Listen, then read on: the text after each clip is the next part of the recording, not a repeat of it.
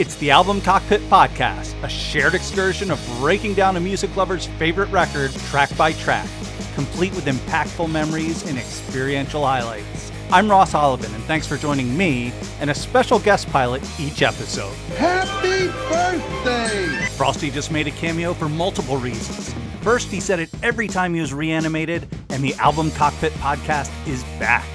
Secondly, my guest co-pilot Ain Embry celebrated his 50th, the day after we recorded this episode, so celebrations all around. Now we jump from a snowy holiday icon to a spooky holiday vibe, talking the Smashing Pumpkins and their 1991 debut album, Gish. Thanks for pushing play. Let's get ready to take off and enjoy the journey. The Album Cockpit Podcast is back, finally. And it's so exciting to have Ain Embry on to talk about the Smashing Pumpkins' first studio album, Gish. Ain, how are you?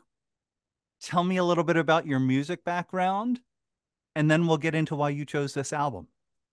Ross, I am good. Thanks for having me here. My music background. So I'm about the same age that you are, and came out of high school in '92, came out of college in about '96, and those are your formative music years, I think, where you start learning what you like and learning what's out there. And for me, I had started playing bass in a band and trying to figure out what I liked playing.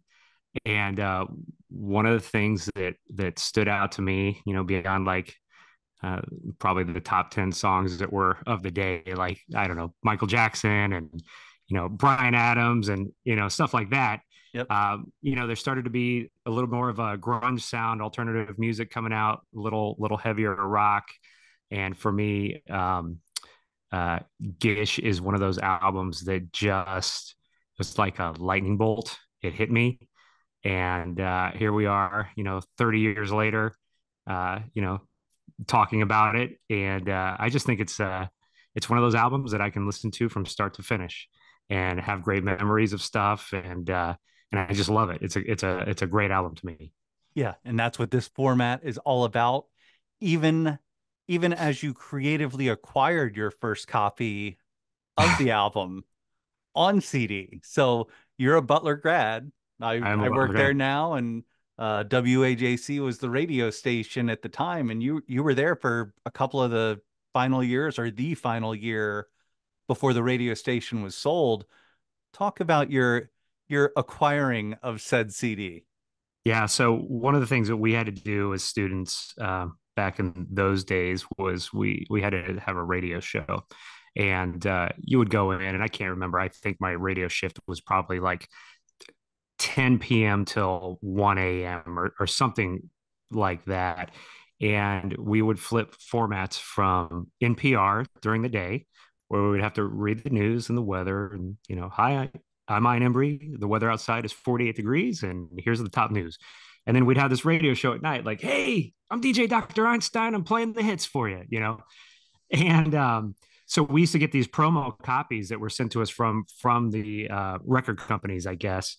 And I was learning all about the music, and there's a lot of punk rock and a lot of just different rock than what I had listened to. You got to remember, this is like before internet. So if you wanted to hear something new, you had to find that local radio station that was literally playing alternative hits. And we kind of did that.